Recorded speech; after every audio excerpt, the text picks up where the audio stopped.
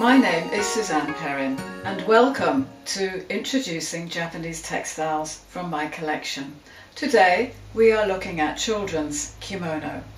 Children's kimono were just as interesting and colourful and varied as adult kimonos and were generally used for special occasions, visiting shrines, festival days, birthdays and parties, and also for everyday wear as well.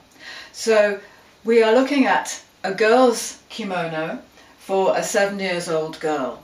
It is around from the time of about 1920s, has beautiful colours. It is very fine chirimen silk, which is very soft and very beautiful. It has been dyed in the background with dark bands of purple and peach colour, and then over the top of that has been hand painted. It's called yuzen. Yuzen is where you block the pattern and then you paint into it with the detail. And this technique of yuzen is the same as the haori that I'm wearing here. It has been blocked and then painted in with the flowers. So we have beautiful drums, chrysanthemums, flowers of the 4 seasons. It's a very festive and beautiful pattern with these lovely colours. The sleeves are quite long and there are a couple of big ties at the front, which we'll see in a moment. So here is the front side of the same kimono, and we can see that it's got the 2 long ties. This is often called an omiyomairi kimono, where it can be tied around the body of the mother when they're taking the child to the shrine, or it can also be used to help tie around the body of the young girl. The inside is lined, again with silk, and you can see the beautiful red colour inside, which was very popular for silk linings. And here is goes across the top part. So it's a very beautiful specimen in very good condition.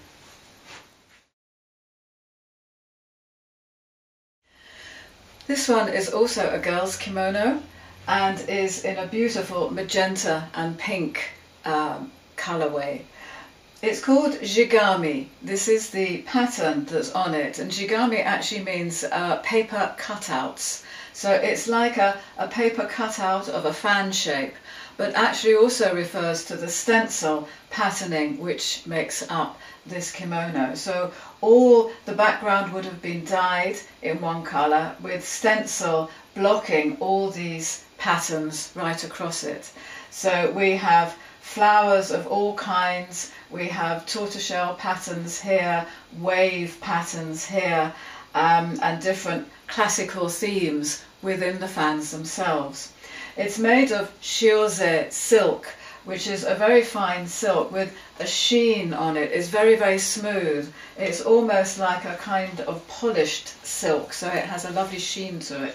Very smooth and very soft.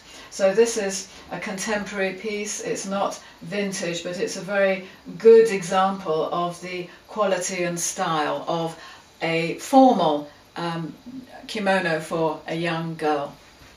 When we view this kimono from the front, we can see that it does not have the long ties on it. They've been taken off, but still has the beautiful red lining in the top part inside of here. So as I say, this was a very popular way of having the lining, and in fact the lining goes right through the sleeves as well. So it's a very beautiful piece, quite heavy to wear. The undergarments that you would wear with this would be made of probably silk for formal occasions, but also cotton and polyester, nylon for the other types of kimono. So this is a formal kimono for a girl aged about 7 years.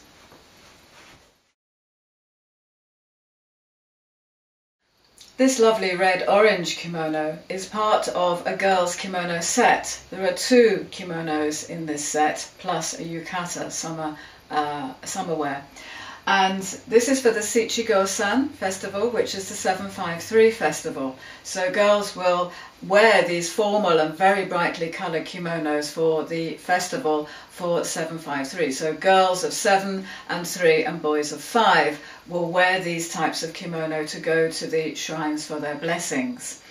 So this one is made of polyester. It has a very nice background of woven clouds in that, and then embroidered flowers on these sleeves and at the hem, various flowers. Now you can see that actually it's been taken in, the seams are on the shoulders, it's been taken in and taken up. So when a child is growing up, they will do this with their kimono so the girl can wear it for many years. And as she grows up and gets taller, they let out the seams at the shoulders and at the waist as well, so she can continue wearing it. So this is what she would wear for the 753 festival, shrine going and having a lovely day out. And also to finish off, she would obviously wear an obi sash, but not the long 14-foot obis that the adult wears. She would wear one like this, and this is called a tsukete obi, which is a ready-tied obi for the back here. And so she would have this around her waist, around the middle here, and then this obi tie with the bow would be at the back here. So it makes a very colourful arrangement, as you can see. So it's very easy to put on, takes about 5 minutes, and it completes the whole outfit.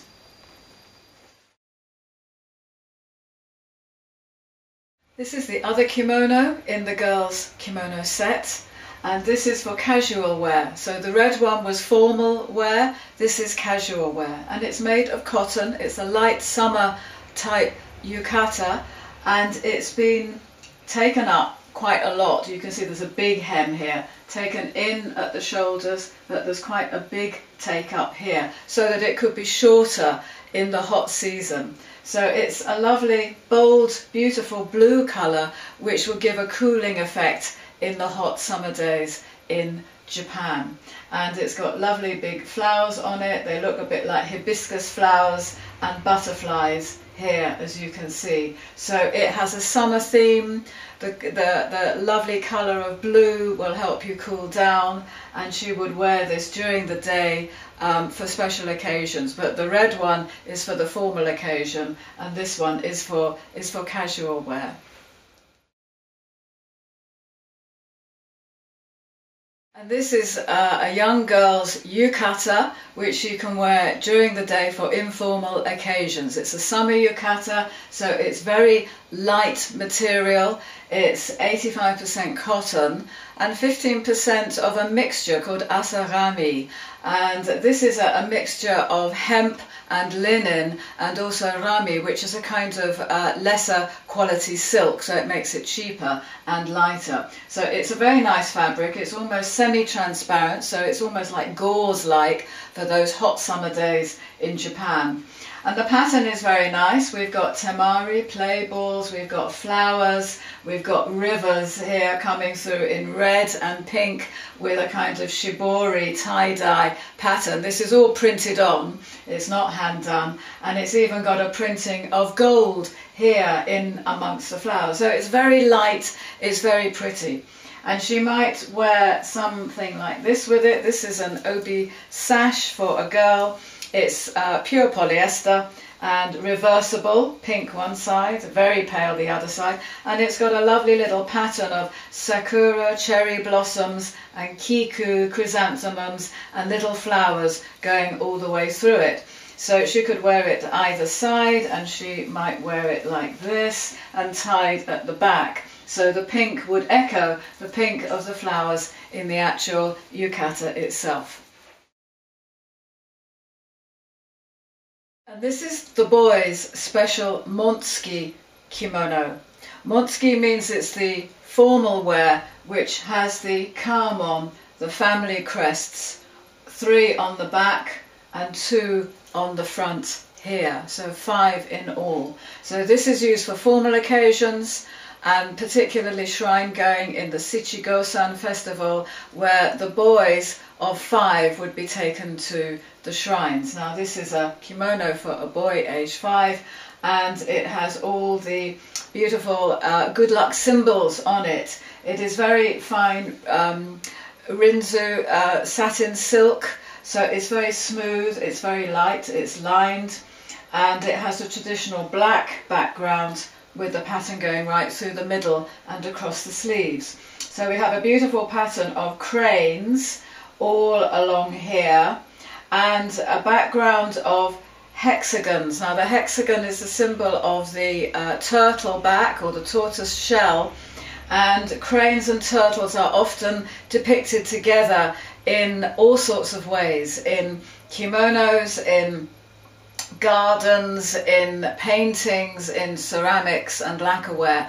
And the idea is that they are joined together in their concept of the crane flies up to heaven and the turtle or the tortoise dives down into the earth or into the ocean. So you get this never-ending cycle of above and below. So they are complementary opposites, and the symbols of the crane and the tortoise are often found together, as in this lovely design here. And inside all the hexagons are lucky symbols.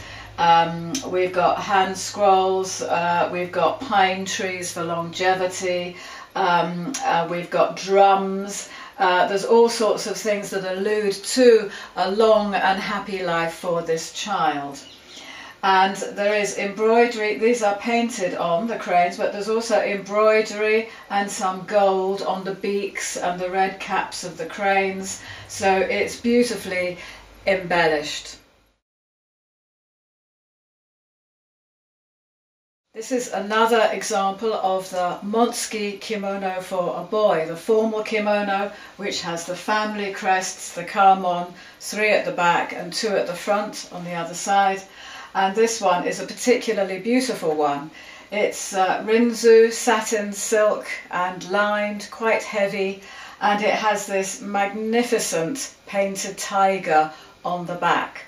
So perhaps it was that the boy in question was born in the year of the tiger in the Chinese astrology, which would make him quite a powerful character, I think. It's a beautiful painting. It has gold paint upon it, and also in the tiger's face and in the bamboo. And we have couched thread also on his ear and in amongst on the bamboo as well.